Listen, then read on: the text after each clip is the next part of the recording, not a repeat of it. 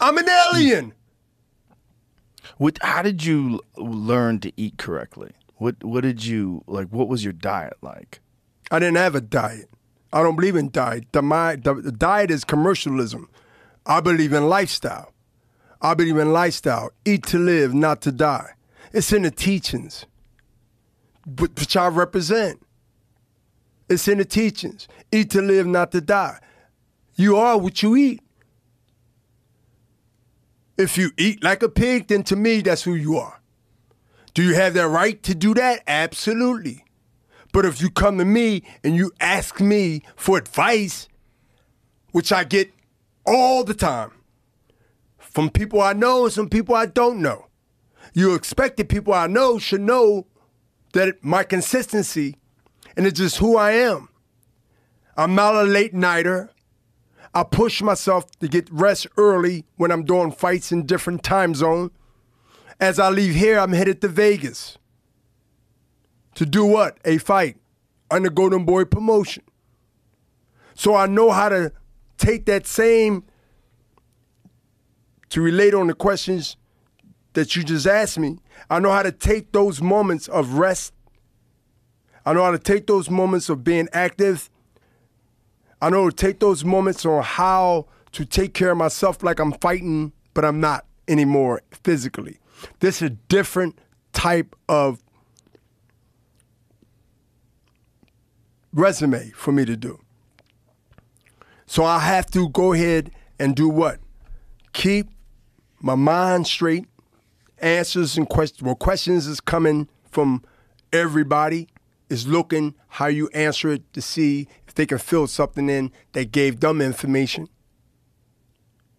You know, I look at some of the politicians and I say sometimes they ask the questions just to give you a lot but nothing. Mm-hmm. Right? Yeah. In boxing, there are a small percentage that legitimately ask you a question because they don't know. And then most of the time, you got to at least be under the impression that they trying to connect something that they already know.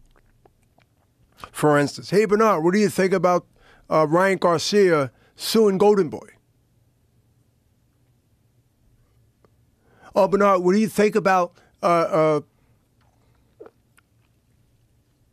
Oscar is not telling the truth about something?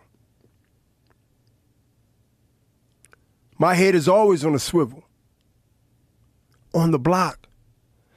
But having your head on a swivel in this perspective is not looking, because they see me looking. You know who they are when they know you're not looking, or they think you're not looking. Put it that way. That's who they really are. Not when they're in your face most of the time, not when they're in your presence, but when they know that you, or they think that you're not paying attention, that's who they really are. I'm watching them, not even looking at them. D-Block. I know what's on my right here in this studio. I know what's on my left. Obviously, I came in and I scanned it, but right now I know what's to the right and the left, but I don't know what's in back of me.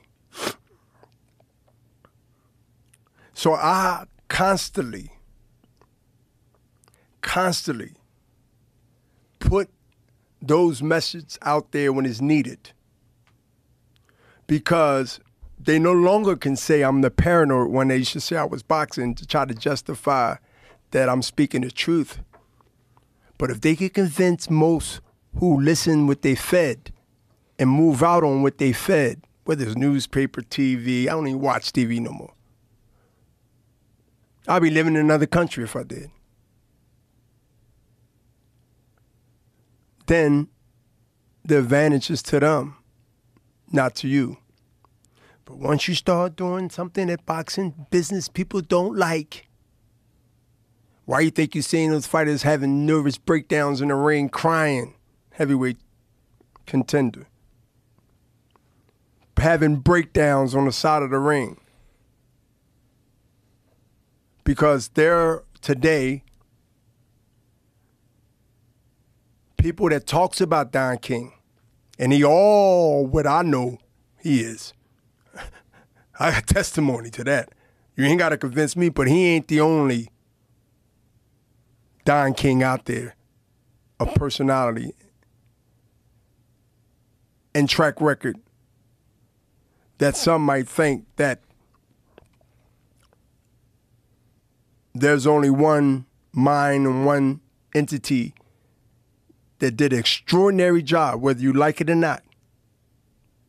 They came from, just think about Don King's history. Here's a guy, few hours from Philadelphia, Cleveland. Take the system, the law, and broke some. And had that long 50, 40 plus something years